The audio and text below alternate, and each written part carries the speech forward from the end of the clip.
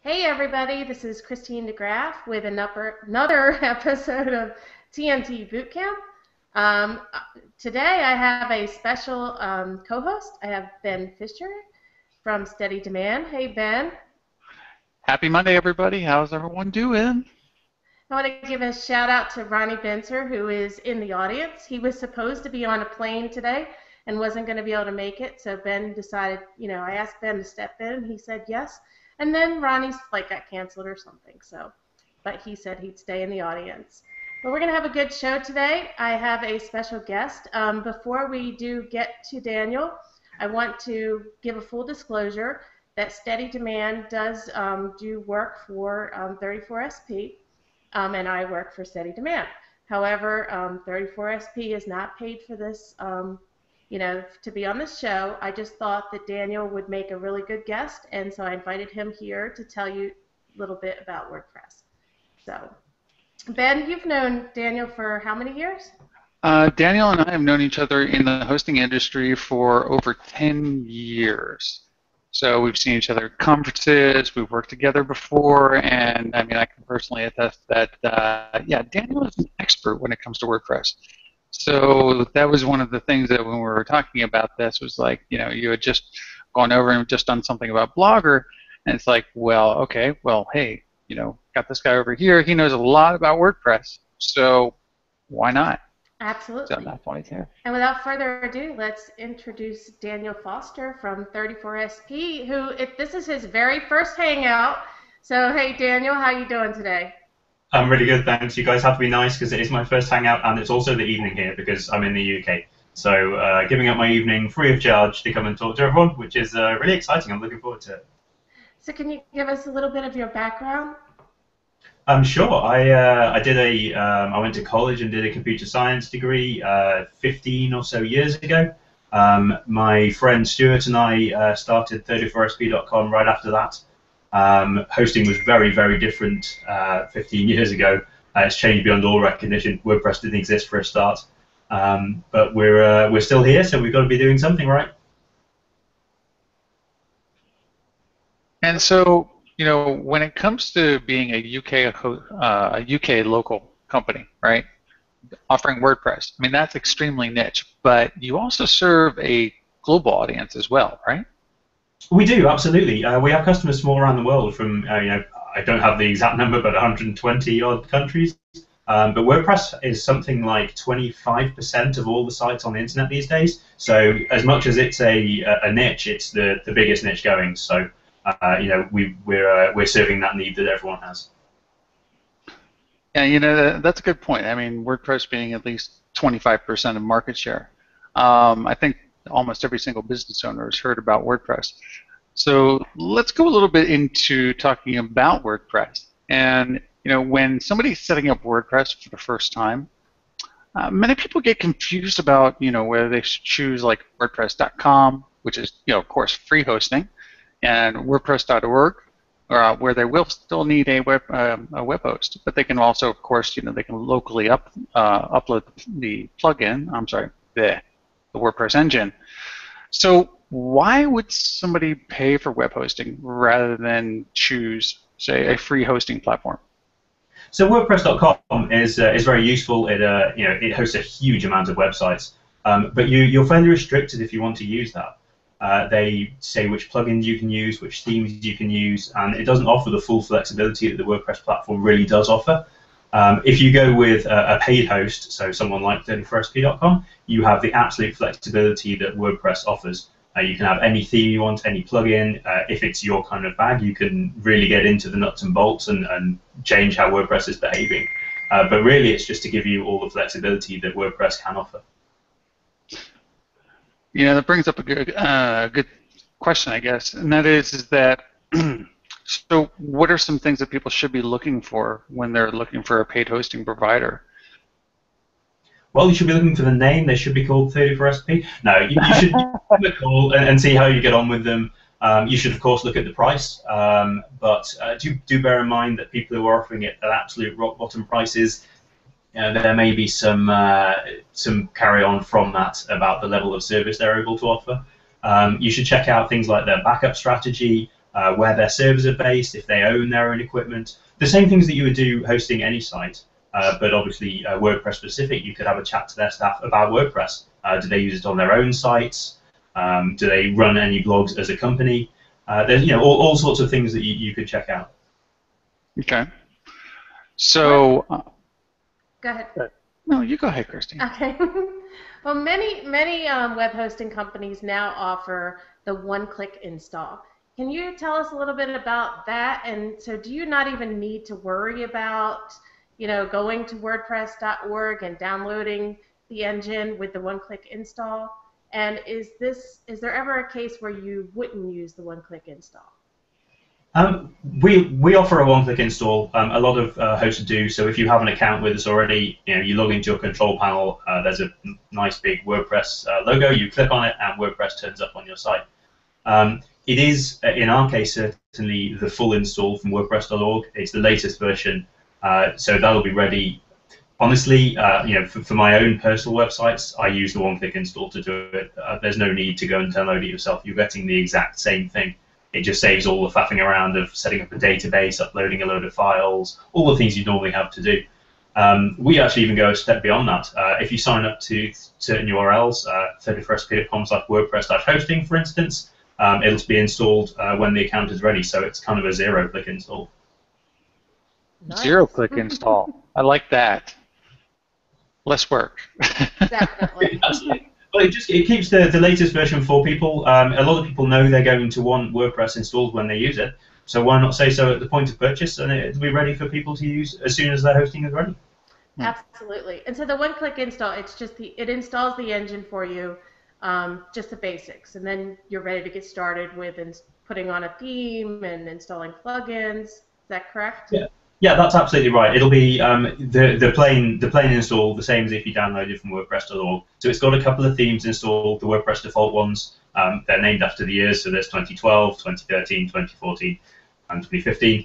And a couple of simple plugins. There's Hello Dolly, which splits the community. Some people love it and some people hate it. I have no feelings about it myself. There's things like Akismet installed, which is a great plugin. But yeah, it's just the default install, and from that point, people can install whatever else they want to, plugins and themes. They can have people write content for them, whatever they want to do from there. Okay. So, go ahead, Christine. Sorry. So speaking of, so then they can go ahead and start installing. I think that for a lot of new people, that's another point, a pain point. The first is, how do I even get started? So now, say you've gone to a host, you've clicked the one-click install. Now, how do you choose a theme? What plugins do you use? And do you have any recommendations for that? Sure. Choosing a theme it's a personal taste matter. There are plenty of good sites to look at. The WordPress plugins directory itself, at wordpress.org/plugins, is a great place to start. You'll be able to see hundreds, thousands of examples there. If you want to maybe have something, this isn't to say those themes aren't professional, a lot of them are incredibly well done and very popular. If you want to go a bit beyond that, maybe there are other sites like Theme Forest, where you can go and choose, and some of those will be paid for themes, which sometimes brings a higher quality, but it's such a personal thing. You can spend days and weeks even looking through themes to find one that suits, but there's something to be said for just picking one and going for it. You can always change it later on. So find one that you like the look of, get up and running, install it, and then maybe go back and visit that later on and see if there's one that you fancy a little bit more. One thing I'll say when it comes to themes and plugins with WordPress is that it's pretty important to check the compatibility with the server that you're going to be on. For instance, if you're running PHP 5.4, and your plugin doesn't support that, you might get Unicode issues or a host of other issues. Same thing with themes. You could also have a lot of that could also cause some issues. Can you talk a little bit about compatibility and what people should look out for when they're choosing themes and plugins with their host? Yeah, sure. It's maybe not as big of an issue as it once was, but you're absolutely right. It's something to check out. Most hosts these days will be using PHP 5.4. WordPress's requirement at the moment is for 5.2. So you'll generally find things are going to work okay. If you do find some weird problems, the tech support guys at your host should be able to help you out with that. I know our guys deal with it every day. But in general, it's going to work out okay. These things, certainly if you're using the more popular plugins and themes, they've been tested. People are using them across thousands upon thousands of websites. So if an issue has come up, it's going to have come up already, and you'll be benefiting from the fact other people have seen what's gone wrong with all that already. Yeah, So one thing Oh, go ahead. I have a question here from Susan Davis Cushing. So the 0-click or the 1-click, she wants to know if that is self-updating. Well, it's a plain WordPress install. So once the 0-click or indeed the 1-click has happened, it's a normal WordPress install, which these days is self-updating with minor versions. So if you have 4.1, it'll move up to 4.1.1, for instance, but it's not going to move up to 4.2 or 5 when that comes around one day. So it's self-updating in the same way that any WordPress installation would be. Maybe we should touch on the fact of the importance of updating and what can happen if you don't keep your theme and plugins up to date. Oh, bad things can happen. You should definitely keep everything up to date with WordPress. With it being such a huge part of what's hosted on the internet these days, 20–25% of sites that are hosted, it's a huge target for attackers. There are new WordPress exploits all the time. I don't mean to scare people into not using it. If you keep your themes, your plugins, and WordPress up to date, you should find that everything's okay. There are a couple of things you can do in addition to that. There are some security plugins. Your host is probably running some kind of firewall or a web application firewall that's going to help out with that. But don't be scared of it. But absolutely, you should definitely keep things up to date, particularly with WordPress. Well, I think that's also true across pretty much any CMS that you're going to have, or any piece of software that you're going to have on your server, is making sure that things stay up to date. Because, like you said, you're touching on security. Is anybody who has some kind of a content management system is extremely vulnerable. There's cross-site scripting. Anything can happen, and people are trying to get in and exploit it for whatever purposes, whether because it's money or fame or just because they're a script kiddie and they just want to have some fun. Yeah, that's absolutely right. There are attacks out there for certainly all the major CMSs because they're such big targets. So they're the things that people are going to want to attack. But that said, if you keep things up to date and if the authors of whatever CMS you're using are on the ball, which the WordPress guys most definitely are, then they'll be combating those pretty much as soon as the exploits are available. But yeah, it's script kiddies. Sometimes it's targeted at the content of a site, but these things happen. We see it literally every day, and we help our customers resolve that.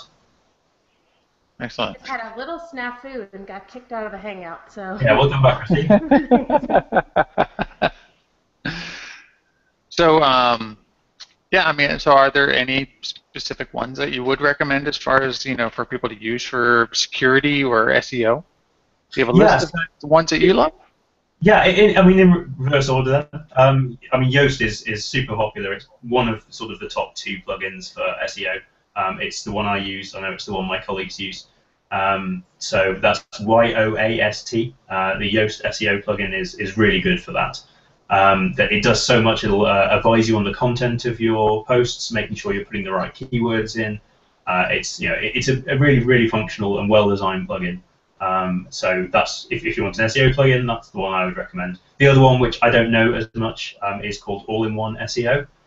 You could try that out as well. That's the beauty of plugins. You can try one, you can turn it off, you can try another, you can flick back to the one you had before. It's super easy to do. It's just one click for each of the plugins to turn them on or off. But Yoast is the one I would recommend for SEO. A good security one is called WordFence. It does all sorts of things, scanning a lot of files in your hosting, your WordPress installation for various things. It's too much to go into, but it's a very popular plugin. It's well supported and well maintained, so that's worth checking out if you want to be on the good side of security with your WordPress installation. Yeah, there's one other security one that I would recommend, and that's called Limit Login Attempts. Absolutely. And that one, because when people are trying to do what's called a brute force attack, and they're just trying to figure out your administration password, you can use limit login attempts and basically say, well, after 2 login attempts that are failed, pause basically for X amount of time, or block the IP completely. And just really quickly back onto what you're saying as far as the Yoast plugin and the all-in-one SEO plugin, I agree, hands down. I've been using the Yoast plugin myself for quite a few years, and I've used all-in-one SEO before that. Nice thing about Yoast is that Yoast will actually import all those settings from all-in-one SEO. So if you were using all-in-one SEO, everything will still carry forward.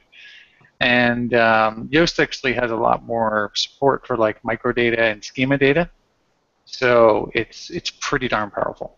Absolutely. Ben has a good background in SEO, as you can probably gather. I dabble, but Ben knows that stuff more than I do. Now we have a question here from Ronnie Binzer. He wants to know, how should we best keep track of plugins and their compatibility with the WordPress updates?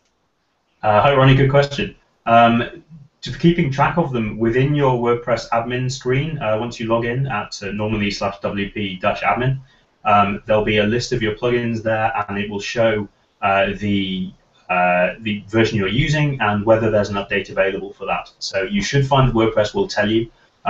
You can always find details of the compatibility and latest versions in the WordPress.org plugin directory, which is wordpress.org/plugins, normally / the name of your plugin.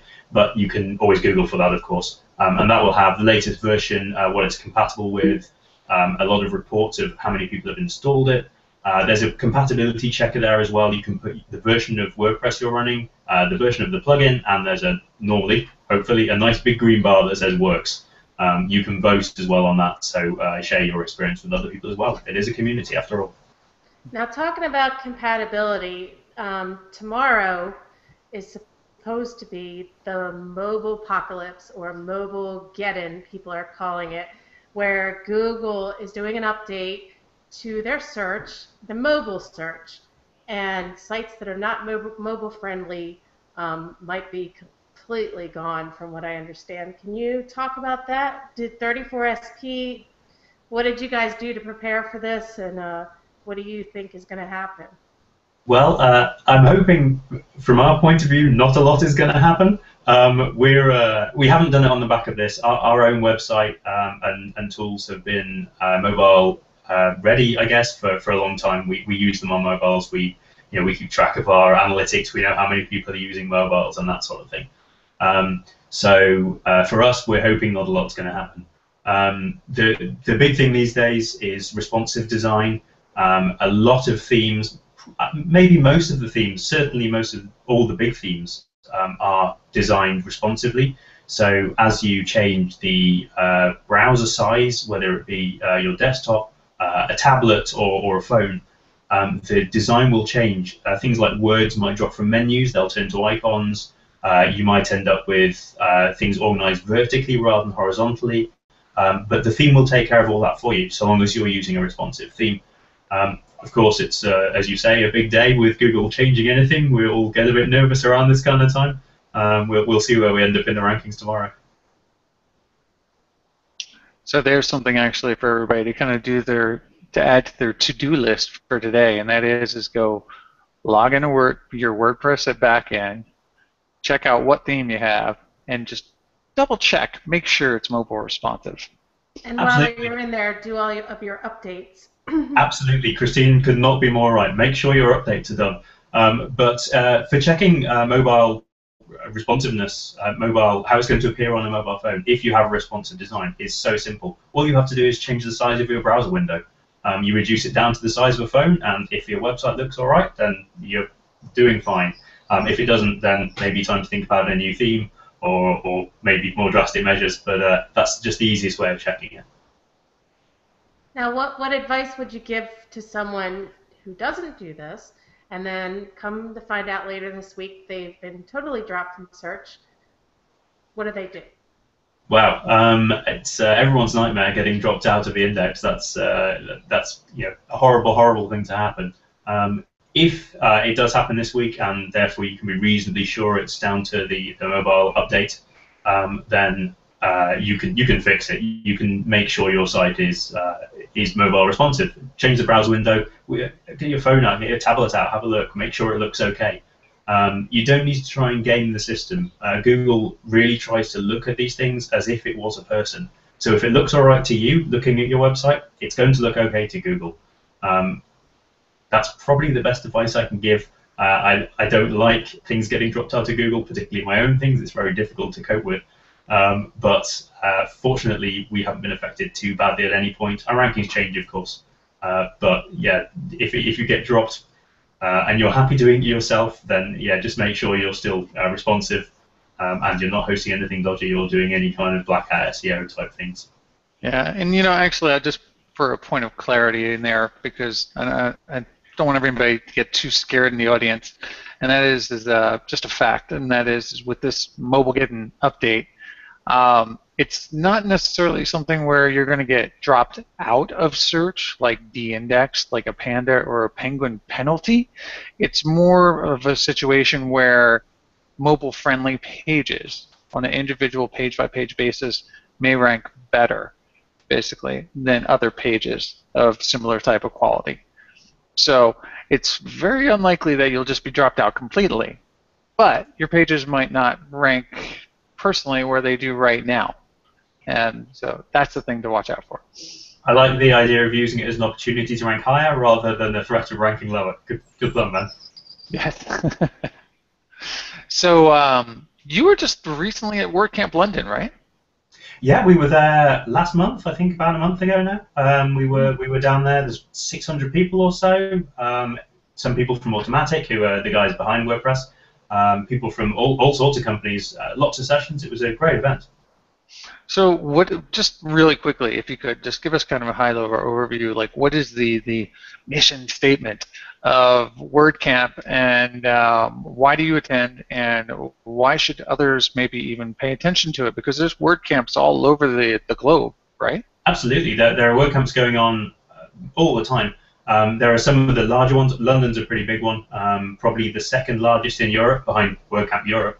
But they're all over the US, or all over the world, in fact. It's a mission statement. I don't know that I know one, but it's a great opportunity for anyone using WordPress, interested in WordPress, who works with WordPress, to get together and talk about WordPress. You get some great presentations from people that really know their stuff. It's a good opportunity to network. They're fantastic events. You should go along to one. If you've got one near you and you'll be able to find them, you should go along if you're at all interested. So it's not just for developers, it's for anyone who has a WordPress website? Absolutely. I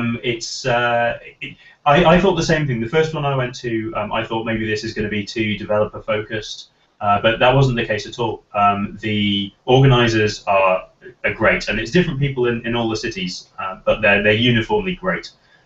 They can pitch it really well, so there are seriously techie sessions where people are diving right into the guts of writing plugins and speeding up the loop and all this sort of things. And there are really high-level things like how to work with syndicated content and how you should attract readers to your blog, how you can do SEO. It's the full range of people. And they're normally 1 or 2 days, normally at a weekend. And the one in London, at least, ran 3 tracks. So the whole time there were 3 sessions on, spanning that range from super techie to maybe beginner or designer or user focused. But yeah, all the sessions to do. You certainly shouldn't be intimidated by them being too technical. The first one I went to, we didn't really do much in the way of sponsorship or anything. I kind of went as an attendee. It was an absolute eye-opener. So with this WordCamp London, I mean, what would you say the major top 3 takeaways that you came away with? Wow. So we were exhibiting at London. We had a lot of time talking to existing customers. A lot of our customers were there, and potential customers. So what I took away is going to be, I'm afraid, not that typical of a WordCamp. I actually didn't get to see a lot of the sessions that I really wanted to. I didn't know how busy we were going to be. But fortunately, for a lot of WordCamps, WordCamp London included, all the sessions are videoed, and they will appear on WordPress.tv where there's all sorts of useful things, lots of sessions from WordCamps around the world. The headline with things like WordCamp Maui, which I was a little bit jealous I didn't get to go to, but WordCamp London will turn up there, I'm sure, in a week or two.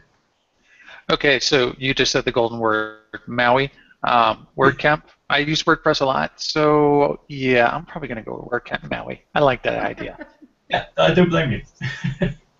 No, but I mean, I think it's important for somebody to understand as a small business, as a business, just in general. If you have a WordCamp session that's going on near you, WordPress it is your website basically. It's the second most important thing next to your domain name is your content management system. So if you need to understand anything, and that is as well, how does my content management system work, security, SEO, all of these things are fundamental to our business's bottom line. So I guess the real takeaway there is if you have a WordCamp that's near you, take the time and go and basically go attend. You'll be able to go and you'll be able to meet great vendors, and you'll be able to also learn a lot of things and hopefully run your business just a little bit more efficiently. I would add to that even if you have a webmaster running your website, as a business owner, you still have a responsibility to have a basic understanding of your website and where it's hosted and how to get into it in the event that your webmaster leaves. And, so you definitely, I think, you can't just completely turn it over and rely on someone 100%. You need a basic understanding of things like that. Wouldn't you agree? Yeah, definitely. I think that's the case with so many things. It's easy to have someone else to outsource them. Someone else can take care of them for you. But I think an understanding of how things are working is super important. Not just WordPress, not just hosting, but in every aspect of business. I think that's a really important thing to have. And as Ben says, if there's a WordCamp near you, you can go there. You can understand a bit more. If you've got a question, ask. They're a friendly bunch of people. They'll be able to explain it in terms that you'll understand. And if not, well, find another person. There were 600 people in London. If I didn't like one person's answer, I could always go and find another. Absolutely. And I want to do a couple shout-outs. Susan Davis Cushing says she'll be under her desk during the mobile apocalypse. And Sheila Hensley is in the audience. I wanted to say hi to her. Andrew Hatchett, he said when we were talking about what do you do if you find out you've been dropped from the mobile search, he says you need to redesign, no other choice. Roxanne Davenport's out there. Ray Hiltz, he says keep your WordPress site updated. He learned that the hard way. And I think I would guess that a lot of people have learned that the hard way or will learn that the hard way. So talking about that, Daniel, what happens as a hosting provider if someone is not updating their WordPress site and they get hacked? What do you do about it? Or do you do anything about it? Yeah, we first of all, we tell them that they really should have been updating their website. No, we can do all sorts of things. We can restore from backups. A lot of the times we can just remove the hack. As I was saying before, we see it every day. Lots of times every day. So we're used to it. We know the hacks that come in. We know what to look for. We can see when it's happening on our servers. Often it's not the customer reporting to us that they've got a problem. We'll remove it before they get in touch because it'll start affecting our service. So we get in there and fix it. It is super important to keep it updated, and I think we've probably all had a fairly similar experience and learned it the hard way. But yeah, keep it updated. And if anything happens, get in touch with your host. They'll probably be able to help. Speaking of security and being hacked,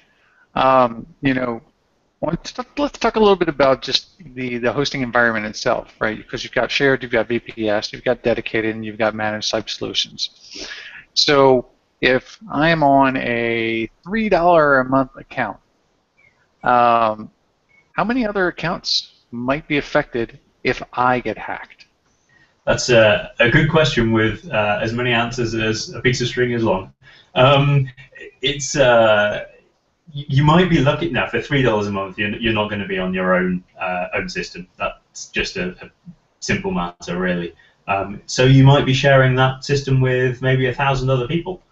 So if your site gets compromised, you might be affecting those 1,000 other people. Conversely, any of those 1,000 sites getting affected might affect you. That's the kind of the risk reward for shared hosting. If you're taking the risk of sharing your hosting with all those people and only having to pay $3 a month for it, then yeah, you're taking the risk that that's going to happen. Then you can move up the scale, as you mentioned, to VPS or managed or dedicated. And these are the kind of solutions where it's going to cost you a lot more money, but it's going to come with some more benefits.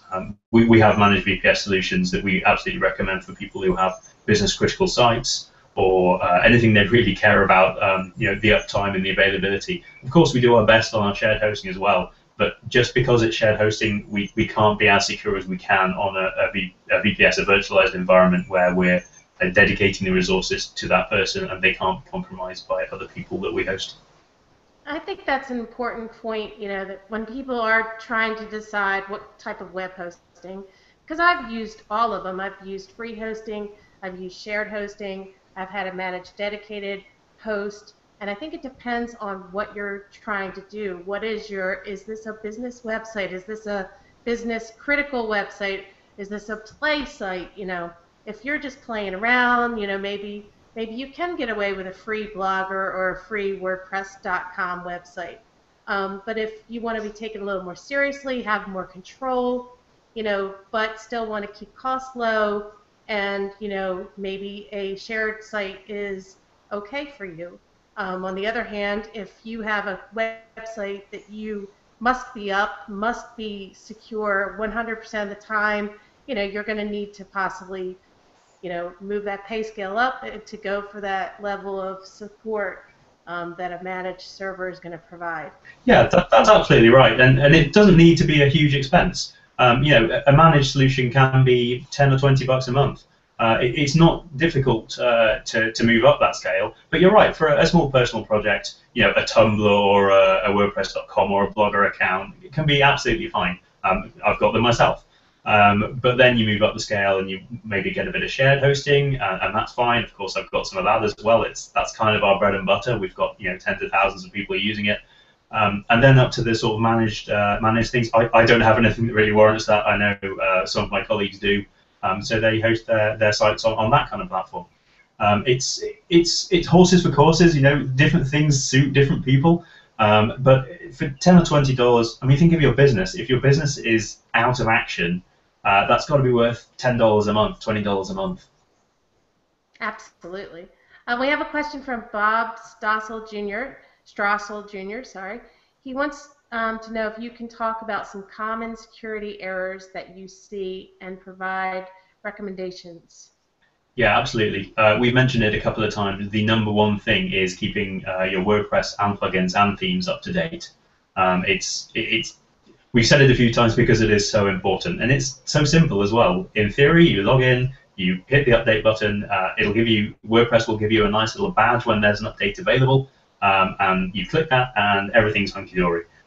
It's sometimes not quite that simple. But certainly that's the idea of it. You should keep everything up to date without exception. Some of the other things, people choosing passwords that are far too simple is an obvious one. Your password shouldn't be password. It should be nice and long. It should be something that only you know. It doesn't have to be crazy characters and exclamation marks and question marks and pound signs and everything else. It just has to be really long. That's really what makes a password secure. So get 3 or 4 words, put them together. You're going to have a really long password. That's going to be great, really good for not getting compromised. You'll be able to remember it, and that'll keep a lot of bad things at bay. I was reading an article the other day, actually, Daniel, and I'd love your thoughts on this. That was that some of the most strongest and secure passwords that you can create is actually taking a phrase out of one of your favorite books, and then just basically inserting, of course, some capitals, some numbers, etc., but something that you're going to always remember, but something that is phrased so long that any of the people that are out there that are trying to hack are not going to be able to get it with a regular dictionary type of attack or a brute force type of attack. Yeah, absolutely. As I said, length is key. We've ended up with this system where people think that exclamation marks and pound signs and tildes and all these characters are really really great ways of making your password secure. If you think about it, a computer that's trying to crack your password doesn't care if it's got a pound sign or if it's got a letter P. If you remember a really long phrase, that's got a lot of things that could be different in it. And a computer doesn't understand a phrase. A phrase out of a book's ideal. That's something that you're going to be able to remember. So yeah, a long password is great and something you'll be able to remember. It doesn't need to have crazy characters. Yes, of course, you should have capitals and maybe a number or two, but don't go crazy with all the symbols. It doesn't aid in the security of your password. So let me see. Takeaway there. Take an entire paragraph from a book. Make that your password. It'll take about 3 million years to break that password, right? Absolutely.Maybe go down a little to a sentence, and then it'll be only 1 million years. I want to do one shout out to Ronnie. He's the Hangout Helper, my co-host, always testing things. He says, just checking while live to see if the comments from YouTube show up anywhere. Hi. Hey, Ronnie. We'll see you again next month for our next TNT. And we only have a couple minutes left, so I know that you are launching a new program for developers. Can you tell us a little bit about that? Yeah, we have our reseller platform is coming out any day now. We've had it in beta, or beta I should say, for a couple of months now. Everything's gone really well. We're about done with that, and we'll be launching that in the next week or two. It's a platform that allows people to host 30 websites for £29.95 pounds a month. I forget the dollar price, forgive me. But we've seen that be really popular with people when we were talking to them at WordCamp London. We didn't really go there with the idea of selling that, but everyone wanted to talk about it. So that's a platform we're really pleased with. It comes pre-installed with Plus 12. That has the WordPress toolkit in it, which is one-click installers and that sort of thing. So we're really looking forward to that coming out in the next couple of days. Awesome. So call to action. I think, well, I'm going to say if you guys, now we've covered in the past boot camps, we've covered Blogger, we've covered WordPress. We had Carolyn Compern do her 365-day blogging challenge. If any of you are not yet blogging or don't have a website, there's no more excuses. You can either go sign up for a free one at Blogger or WordPress.com if you just want to play around. If you want something more serious, and you're ready, I recommend 34SP as do their one-click install. They're great people. Ben and I know them, and I think, and especially if you're interested in reselling, you could, for £29.95 a month. I have no idea either, but I don't think it's that much difference. You can start reselling hosting as well. Absolutely, and beyond the reselling, if you've just got a lot of sites you want to host, it's a fairly economical way of doing that. Certainly, a lot of our users are either web designers who have a few clients and they take care of the hosting as well, or just people who've got several sites. It's a really good solution for all those folks. I think one other thing that we do need to mention is that you recently put up a tutorial series, actually, from Chris Jenkins here on the Plus, who's writing for you about material design and WordPress and kind of how to integrate that into your themes, right?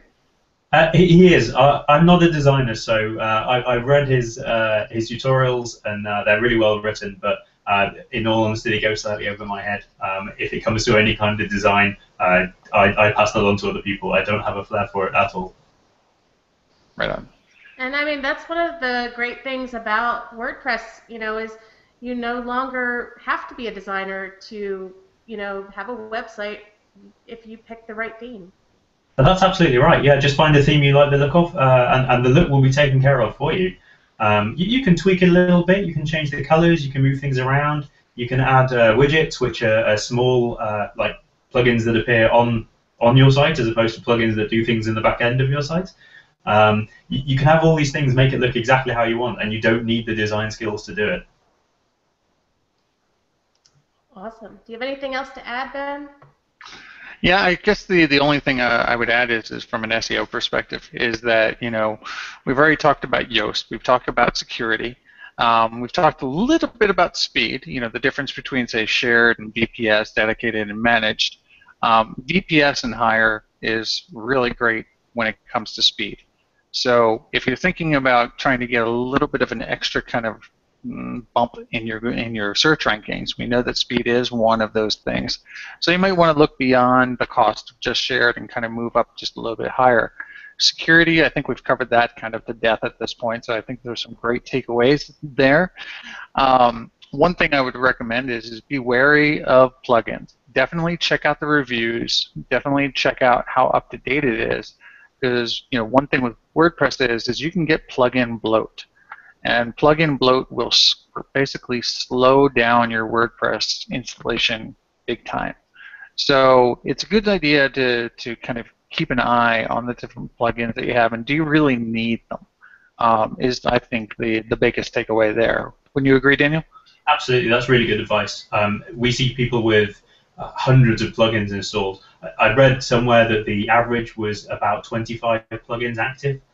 If you think about it, do you really need the functionality of all those plugins? Ben's absolutely right. It's just going to slow the site down, which is going to hurt Google rankings, and it opens it up to potentially security issues. So if you're not using a plugin, at the very least deactivate it, or uninstall it if you're just never going to use it again. Awesome. And one thing Ronnie Benser says, his important takeaway from today: longer passwords are better. And Daniel, I think you did wonderful. I'm very impressed with your first Hangout appearance, and good luck to you. And everybody else, we'll see you again on TNT Bootcamp the third Monday of next month. Thanks, and have a great day.